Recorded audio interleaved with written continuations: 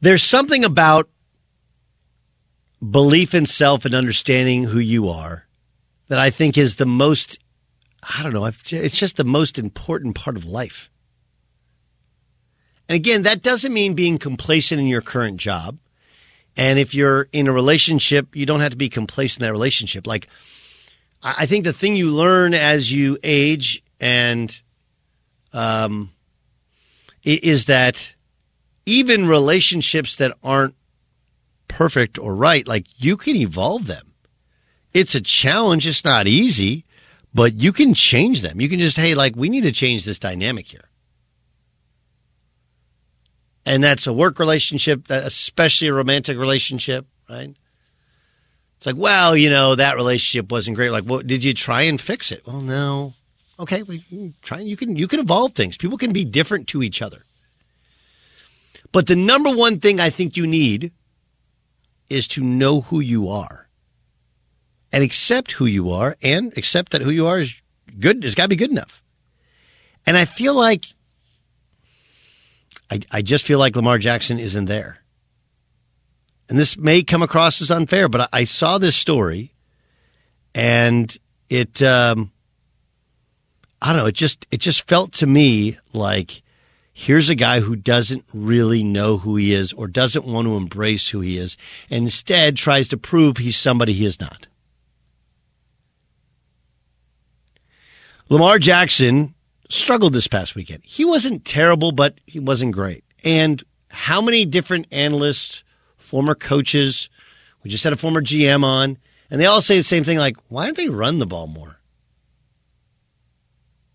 Why don't they run the ball more? Here's John Harbaugh, his head coach, when he talked about Lamar playing a bigger role in the offensive scheming.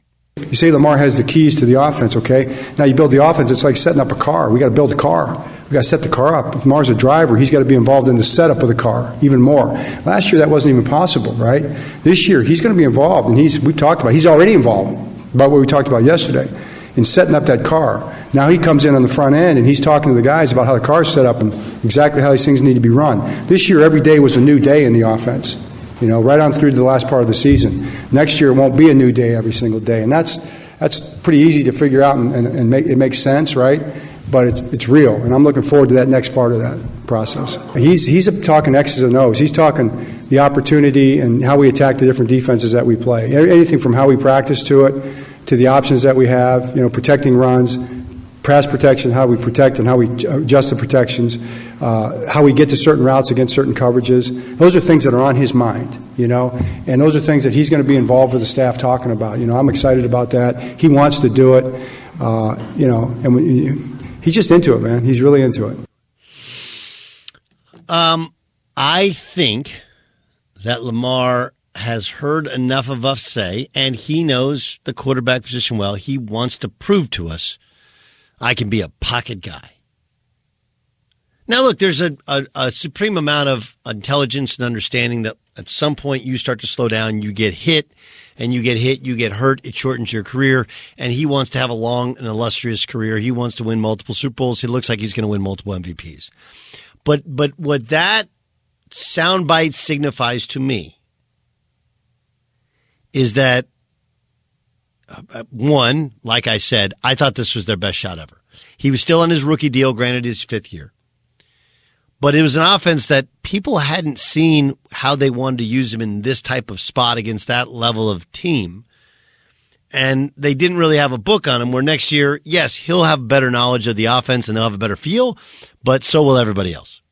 And they're going to miss some pieces because you can't pay your quarterback that much more money and in effect that the cap and something not give. But the biggest takeaway, and I've said this since I watched the game, is I feel like Lamar was trying to prove to us he's a better passer than he actually is, and it backfired. It backfired. Yes, there is a lower ceiling when you run a bunch. Okay, but I would also challenge that. I equate this to Deshaun Watson's last year at Clemson when they won the national title. His performances that year were uneven because he was trying to show he could throw. He was trying to show that he could be a starting NFL quarterback, a number 1 overall pick. And then when they got to the playoff, then he was just like, let's just go play. And he ran it a ton. He made unbelievable plays with his legs. And frankly, the defense wasn't that prepared for it. That's what I would have done in this situation. Doesn't mean I would have run Greg Roman's offense, but I definitely would have used him as a running threat a whole lot more, because it's not just he's running threat. He's the most dynamic runner we've ever seen at that position. And he can throw. But this is a lot like when Lamar came out. You know? Here's how good that guy is. In spite of the fact that he doesn't want us to know he's a great runner, he's probably the best running quarterback of all time. In spite of the fact that having your mom as your agent has been an abject disaster to everybody around. He's going to get paid more than anybody but like 2 guys in the NFL next year. Maybe there'll be a couple more contracts. In spite of the fact that he's been uneven as a passer, especially outside the numbers, he's going to win his second MVP. But, this is a big but, had he had a traditional agent, he probably would have gone higher. Had he had a traditional agent, he probably would have run. Remember, he didn't run the 40 when he was at the combine? That was when the whole, will you run routes with the wide receivers came out. Why would you run the 40? Why, if you're the fastest quarterback ever recorded, wouldn't you want to be recorded as the fastest quarterback ever recorded? Lean into your strengths. It was explained to me a long time ago, the difference between a pro and an amateur. And it was a little like this. Amateurs try to prove to you that they're not what you think they are. Pros do what they do well and don't do anything else. Now look, he's an amazing talent. He's an improved passer. He's not bad. He's not Tebow or whatever, but he's also not Stafford. He's not Aaron Rodgers. He's not Pat Mahomes. He's not Josh Allen yet as a thrower, and may never be, but they're never going to be him as a runner.